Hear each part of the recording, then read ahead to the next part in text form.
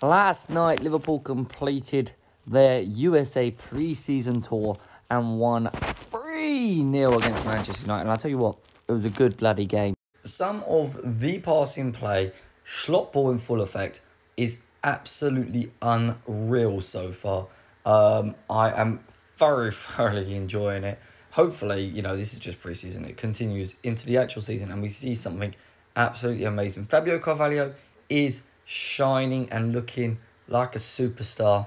Could he be the next Philip Coutinho at Liverpool? Who knows? Mo Salah with the hair shaved is looking absolutely deadly at times. He looks like he's got a bit of fire in his belly and he is really going for it. Defensively, we're looking pretty solid. There was chances for United. Absolutely. Marcus Rashford, on a Man United standpoint, looked pretty damn good.